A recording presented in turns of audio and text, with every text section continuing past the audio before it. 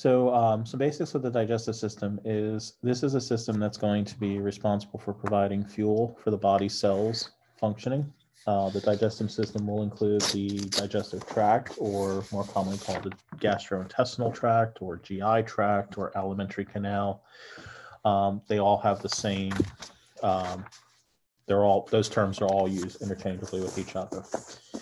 The GI tract is a muscular tube, and it includes the oral cavity, which is the mouth, the pharynx, the esophagus, the stomach, the small and large intestines, and then the rectum and the anus. There are also various accessory structures that contribute to digestion, which will include the teeth, tongue, salivary glands, gallbladder, liver, and pancreas.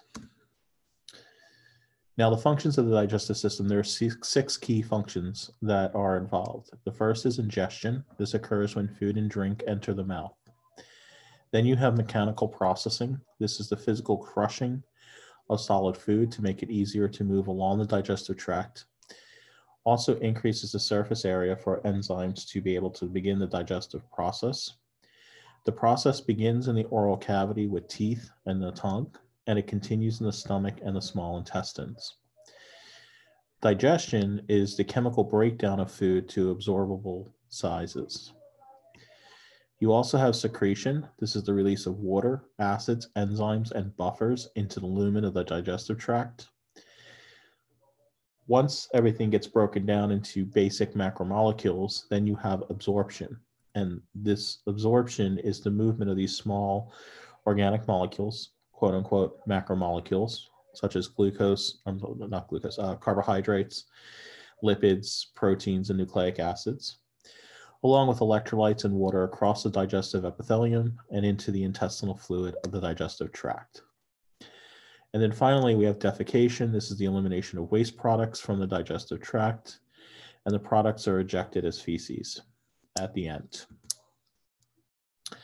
So looking at the different components of the digestive system, we have the major organs of the digestive tract, where you have the oral cavity or mouth. Again, this is where ingestion, mechanical digestion with accessory organs of the teeth and tongue, the moistening and mixing with salivary secretions will occur. You then have the pharynx. This is really just a conduit or a tube. You will have the muscular propulsion of materials into the esophagus from the pharynx. The esophagus, again, this is also just a tube or a conduit that will transport materials to the stomach. In the stomach, this is where you'll have chemical digestion of materials by acid and enzymes, the mechanical digestion through muscular contractions as well. You then have the small intestines.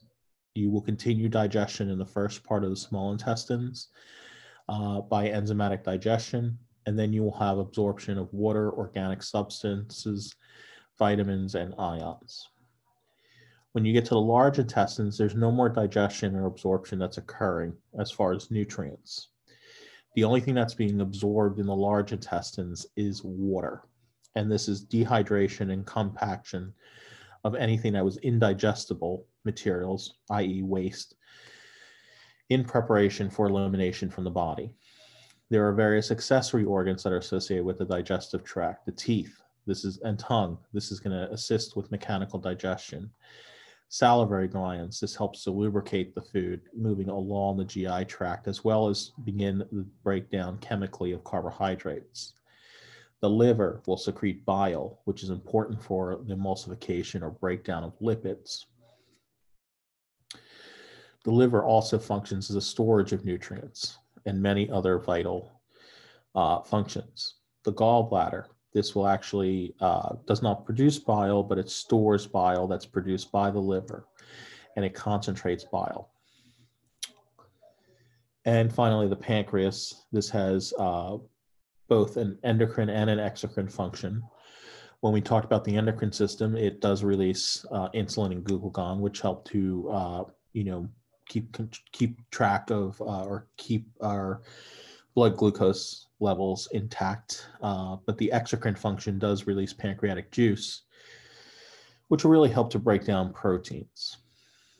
Now, looking at the digestive tract lining, This plays a defensive role for the body. It protects the surrounding tissues from corrosive effects of the digestive acids and enzymes, as well as physical abrasion and bacteria that are ingested or live within the digestive tract. There are 4 histological layers of the GI tract: the mucosa, the submucosa, the muscularis externa, and then finally the serosa. And by the way, the mucosa is the innermost layer, the serosa is the outermost layer. So looking at the mucosa, this is our mucous membrane, which is the lining of the digestive tract. It consists of mucosal epithelium, composed of stratified squamous epithelium, which is high mechanical stress areas. And then you also, in areas of the mucous membrane where you have high secretion areas, you'll see simple columnar epithelium. So the epithelium does change. You'll also have an underlying layer of areolar tissue called the lamina propria. You'll have a smooth muscle layer called the muscularis mucosa. And then you'll have various modifications such as villi, glands, and folds, which will depend on the function. And here we can see the general structure of the mucosa layer right here. The submucosa, this is a layer of dense irregular connective tissue. It binds the mucosa to the muscle layer. It contains blood vessels and lymphatics. And the outer margin contains parasympathetic neurons and sensory neurons. They are called the submucosal plexus, the neural network that can function without the CNS, and it regulates secretion and motility. The muscularis layer, this is a band of smooth muscle arranged in an inner circular and outer longitudinal layer. It's involved in mixing and propelling materials. The myenteric plexus is between the layers of the muscle. It contains parasympathetic ganglia, sensory neurons, interneurons, and sympathetic postganglionic fibers. You will have both parasympathetic and sympathetic stimulation to regulate the activity of the muscular layer. The serosa and the adventitia. The serosa is a serous membrane covering the muscularis externa along the GI tract, enclosed by the peritoneum, also called the visceral peritoneum. It is continuous with the parietal peritoneum, which lines the surface of the body wall, from the stomach all the way down through the colon, ending before the rectum. Lines in the peritoneal cavity it lines the peritoneal cavity in which most of the digestive organs will lie. We then have mesenteries. Mesenteries are double sheets of serous membrane, parietal and visceral peritoneum. They suspend portions of the digestive tract, particularly the small and large intestines. They also provide pathways for blood vessels, lymphatics, and nerves. They also help to organize and stabilize the attached organs. Now, movement of the digestive materials. We have what are called pace setter cells. These are very similar to the pacemaker cells of the heart. These are located in the smooth muscle of the digestive tract, and they trigger contractions. Peristalsis. Peristalsis is waves of contractions that are initiated by the circular layer, followed by a longitudinal layer. This mechanism of movement helps to propel the bolus, which is the food mass when you swallow it, down the digestive tract. There's another mechanism of movement that we have in the GI tract, and that is called segmentation. With segmentation, this is a mixing action with no propulsion, churning, and breaking up of materials.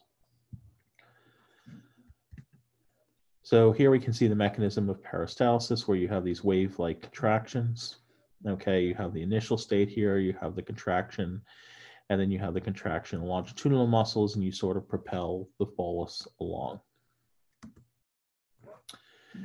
So let's look at the individual areas now of the GI tract. We'll start with the oral cavity. This is also called the buccal cavity. It's part of the digestive tract that receives food. It is lined by the oral mucosa and lined with stratified squamous epithelium. It contains the tongue, teeth, and gingiva, which is your gums. It functions in the fact that it senses food before swallowing. It mechanically processes food. It also lubricates food with saliva and mucus. And it begins the enzymatic breakdown or digestion of carbohydrates and lipids. And in case you didn't know what your oral cavity looked like, here it is. And you can see that here. So the lateral walls of the oral cavity are formed by the cheeks. This is supported by pads of fat and the buccinator muscle. Anteriorly, the mucosa is continuous with the labia. The roof is formed by the hard palate and the soft palate. The floor is dominated by the tongue. The free edge of the tongue is attached to the floor with the linguinal frenulum. And dividing the oral cavity from the nasopharynx is the uvula. This closes over the entry to the nasopharynx during swallowing. The tongue is skeletal muscle. It helps to manipulate food within the oral cavity. It mechanically compresses, abrades, distorts material. It assists in the chewing and preparing for food for swallowing. It provides sensory analysis of touch, temperature, and taste. And we have what's called the linguinal tonsils, which are paired lymphoid nodules at the base of the tongue. This helps to resist infection. The salivary glands, we have 3 pairs of glands that secrete into the oral cavity. There are 3 salivary glands: the parotid salivary gland, where the parotid duct enters into the area of the second upper molar, right here. The sublingual salivary gland, this is on the floor of the mouth. And there are various ducts releasing those secretions. Here's the sublingual salivary gland, and submandibular is on the floor of the mouth on either side of the linguinal frenulum. So what is saliva? Saliva, you produce about 1 to 1.5 liters a day. During eating, production increases to about 7 mils per minute, and it's regulated by the autonomic nervous system. That's why if your fight or flight system kicks in, which is your sympathetic division, you sort of get cotton mouth or dry mouth. The composition of saliva is 99.4% water. It does contain mucins, which are digestive enzymes for bacteria, ions, pH buffers, waste products, metabolite, and various other enzymes that can help to break down food products. Now, the function of saliva is the water lubricates the mouth and it dissolves chemicals. The mucus reduces friction and makes swallowing easier. Buffers keep pH at near 0. Near 7, which is neutral, and it helps to prevent the buildup of acids produced by bacteria. Salivary antibodies, such as IgA and lysozyme, help to control bacterial levels. Salivary amylase, which is an enzyme, begins the chemical digestion of starches, and we have complex carbohydrates that will be produced. It's produced primarily by the parotid salivary gland, and we have linguinal lipase, although in tiny amounts, starts fat digestion. The teeth will perform chewing or mastication, and then you have various parts of the tooth here. I'm not too concerned that you know all the different parts of the tooth. And here are all of your teeth. You do not need to know all the different types of teeth that you have. You can get some tooth decay. This generally results as a result of bacterial infections or bacterial action due to plaque buildup, and that can cause erosion of the teeth. Again, don't worry about the different types of teeth. Just know that they're there for mechanical digestion.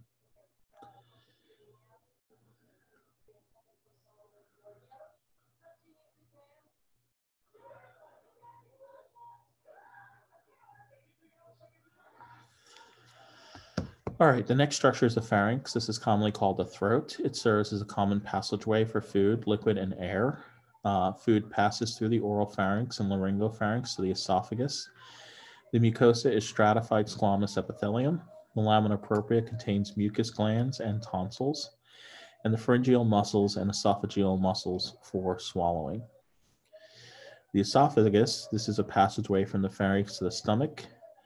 skeletal muscle that changes to smooth muscle about halfway down. That's why you can sort of have control of the upper half of your esophagus, but the lower half is smooth muscle. You don't have conscious control over that. The lining is stratified squamous epithelium, which helps to resist abrasion. It is about 25 centimeters long and about 2 centimeters wide. It's located in the posterior to the trachea. It will enter into the abdominal cavity. It does have to pass through the diaphragm. And as it passes through the diaphragm, it will pass through the esophageal hiatus. Diaphragmatic or hiatal hernias involve the movement of the abdominal organs upward through the esophageal hiatus. Circular muscles at the either end of the upper and lower esophageal sphincters, and the lower sphincter protects against gastric backflow. So you don't get essentially gastric contents being contents of the stomach, sort of bubbling back up, okay? Not on a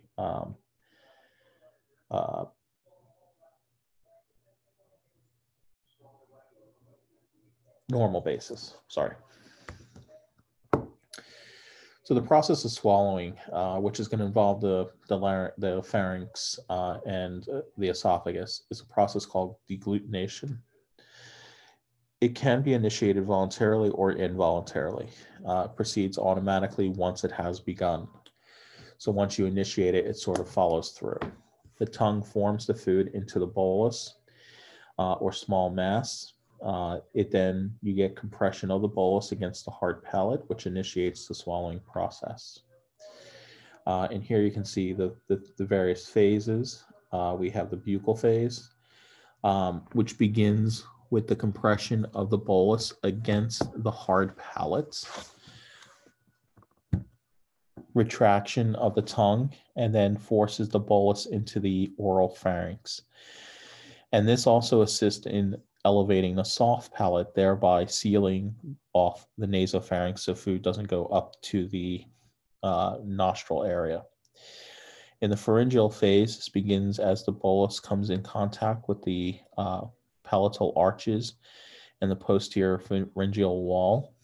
Elevation of the larynx and folding of the epiglottis direct the bolus down the glottis, which will lead into the esophagus and not into your trachea.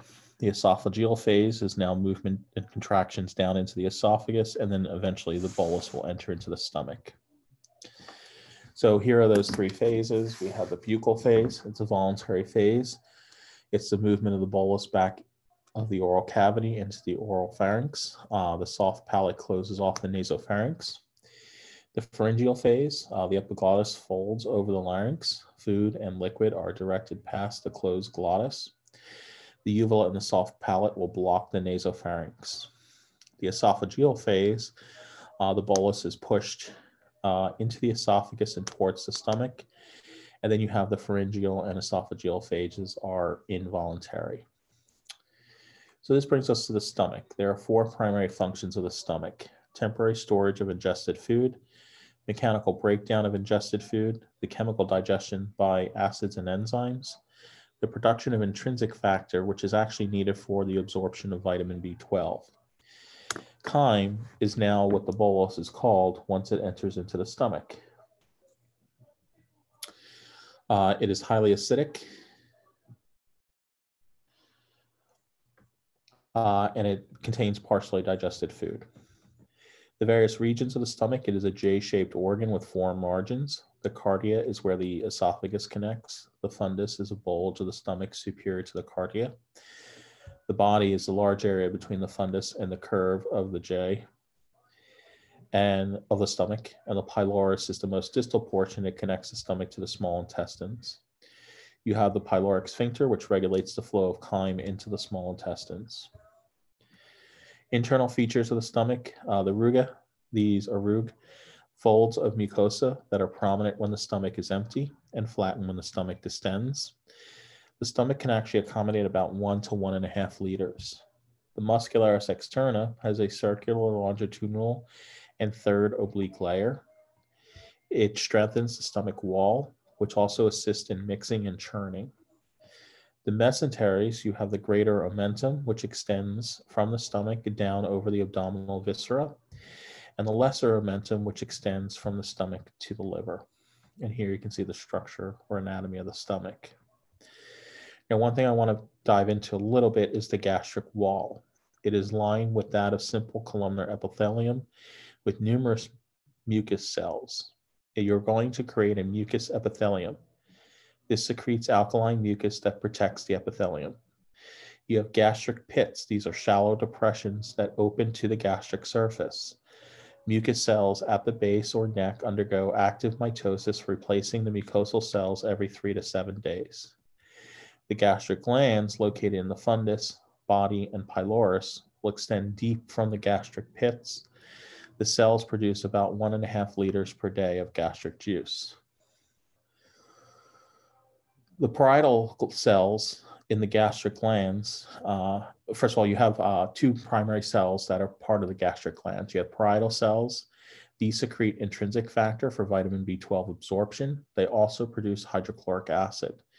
The hydrochloric acid will lower the pH of the gastric juice to about 1.5 to 2, which kills microorganisms and it activates enzymes.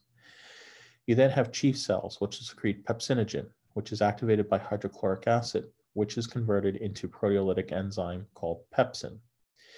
In infants, it also secretes rennin and gastric lipase that are important for the digestion of milk. And here we can see the regulation of gastric activity. There's 3 phases. We have the cephalic phase of the gastric phase, and then we have the intestinal phase.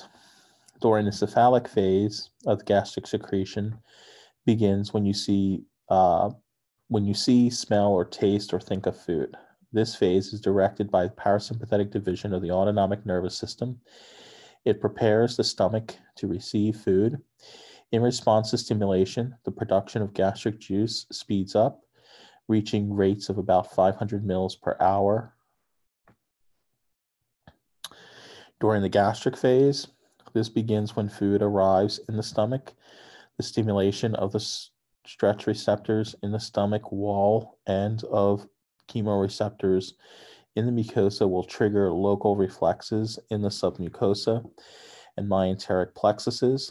This results in mixing waves from the muscular layer and the secretion of the mucus, pepsinogen, and hydrochloric acid.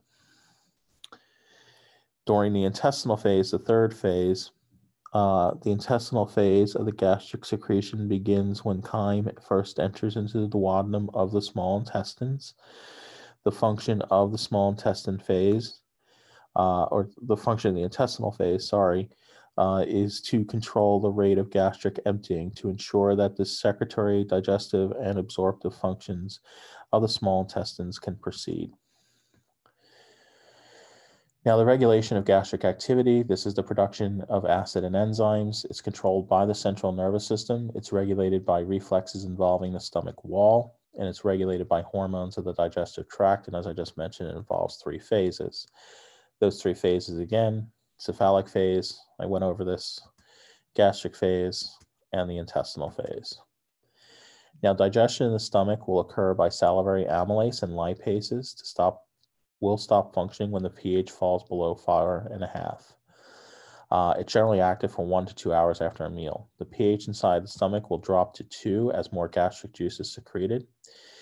Pepsin initiates protein digestion to small peptides. Partially broken down nutrients will then start to leave the stomach and enter their way into the small intestines. No nutrients are absorbed in the stomach. The mucosa is covered in an alkaline mucus. This is really to protect the lining of the stomach so it doesn't eat itself from the acid. Epithelial cells lack transport mechanisms. Gastric lining is impermeable to water, and digestion is complete. Nutrients are still complex. And I'm going to stop right here for the first part of the recording. So right now where we're at is food has been broken down in the stomach. The food that has been broken down in the stomach is carbohydrates and proteins. No lipids have been broken down. That will not occur until we get to the small intestines here. So this will end part 1.